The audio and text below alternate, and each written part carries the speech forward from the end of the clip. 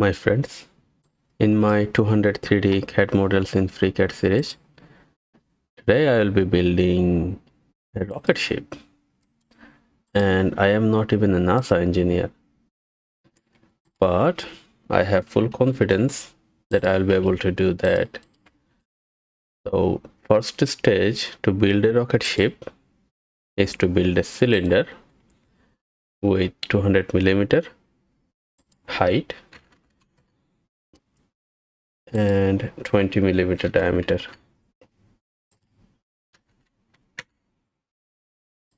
Okay, and then maybe I want to place this on XZ plane, and then what I do is I build these wings, these flaps or fins, whatever we want to call it. I want to build that with polyline. I want to say here, there, and close it up, and then I want to fillet it at the end. Okay, and maybe take a circle of diameter 20, and then fix this point at a distance of 60, I believe. Yep, there it is. And then height would be 79.6. Pretty cool. Only thing left is to place this point. Okay, and this point should be right on the edge. At least that's how I see it from the technical drawing. However, given that this is a circular profile, here it is a circular profile, so if we bring it right at the end of this edge, we will not have a complete Boolean operation there. So what I'm going to do is I will take this point, right, and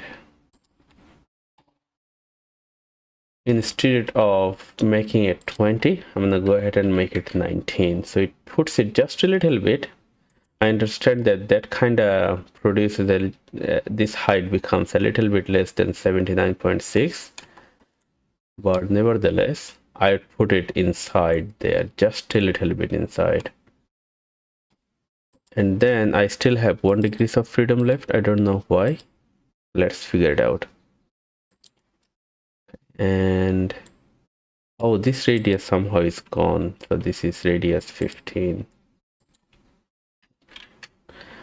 All right, there it is. That's our sketch for fin. And now what I want to do, I want to extrude that for 10 millimeter in symmetric fashion. And we have one fin, so we'll build 2 others. We just take this draft polar array and make it 3 elements, point, and then fuse it, and then hit OK. There it is. We got 3 of our fins. We got the main body. Like, this is what I was talking about. It cannot be straight line. It has to be inserted in there somehow. Now the last thing is to make a fillet there of radius 10.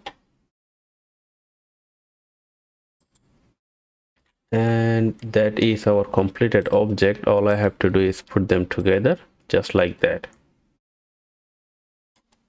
That is our rocket ship from 145. Hopefully you liked it. Thank you for watching, and don't report me to NASA. See you next time.